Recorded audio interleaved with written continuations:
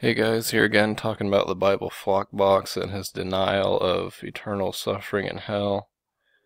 And I listened to it a little further, and I don't know if he's a Seventh-day Adventist or what, but I said basically that he said that no one goes to heaven or hell right now, and then he says that they're only asleep, and then he goes on to say that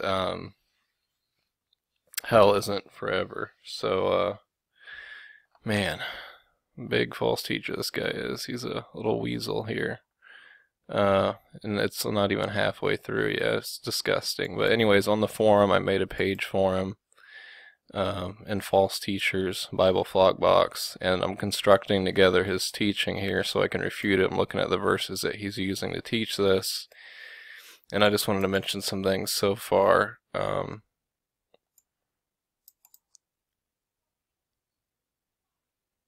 He says that the Bible uses sleep to describe the state of the dead, so that he uses that to support soul sleep. Okay, that doesn't. That's just a figure of speech, referring to the physical state of people, how we would see them. It's like they're asleep, they're dead physically. That doesn't mean that spiritually that they are still existing, okay? People's souls are eternal, and as I said in the first video I made on him not long ago, that Jesus told the thief on the cross, today you'll be with me in paradise. Paul said it's better to be absent from the body and present with the Lord, and so that those refute soul sleep. He doesn't mention those. He doesn't deal with that. He says the dead have no feelings because they're in the grave unconscious until the resurrection. So he uses Ecclesiastes 9, 5, 6, and 10. It says, "For the living know that they shall die, but the dead know not anything. Neither have they any more a reward, for the memory of them is forgotten. Also their love, their hatred, their envy is now perished. Neither have they any more a portion forever in anything that is done under the sun." And this is it's talking about like physically, like in this world, this physical world here, that none of this stuff's going to exist for them anymore.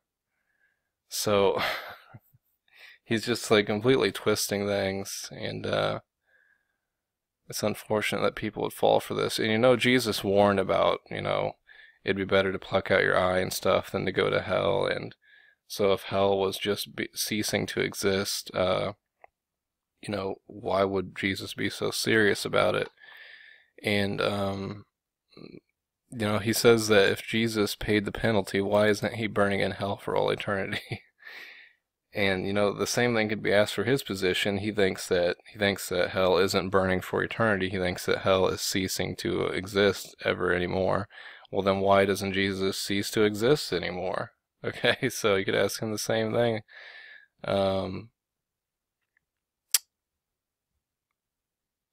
But anyways, let's see. And Jesus, he didn't have to burn in hell forever. Jesus was sinless, and so he died for us. He shed his blood for us, and he is the atonement for those who believe in him. And so he has a complete misunderstanding of all this stuff. And a lot of it has to do with figures of speech. I harp on a lot and stuff, but see, people, he's trying to take where it says that it describes dead people as asleep, and he tries to teach soul sleep with that. It doesn't work. And he says, the wages of sin is death, and he says, death isn't suffering forever in hell, but in this context it is. And then he also says that Jesus said those who believe in him have everlasting life or eternal life, and those who don't believe perish, and they don't have eternal life. So he's saying if those who went to hell suffered in hell forever, they would basically have eternal life, or they would be immortal. But the thing is that those who are saved, who live with God forever, that what they possess is described as eternal life because it's a good thing, okay? And so being separated from God for eternity or suffering in hell forever is described as death, okay? Yes, they do continue to exist forever, but it's not described as eternal life because it's not a good thing. It's the worst thing. So he's playing like these word games and stuff. So he said if people burn in hell forever, that would mean they are eternal. And then he uses these verses, 1 John 5, 11 and 12. And this is the record that God has given us eternal life. And this life is in his Son. He that hath the Son hath life. He that hath not the Son of God hath not life. So that doesn't mean that those who go to hell don't continue to exist and suffer forever in torments. They do. Okay, but that is not described as eternal life, and neither should it be. Okay, that's death. That's burning in the lake of fire. The fire that burns with brimstone, right? Anyways, but I want to go into more detail of these and finish listening to the rest of this horrible teaching. And I left a comment and I said, fact number one, he's a false teacher, and here's somebody already just asking, was wondering about the teaching. I was wondering myself. Please send me a link exposing the false teaching. Well, it should be pretty obvious, someone who's denying an eternal hell.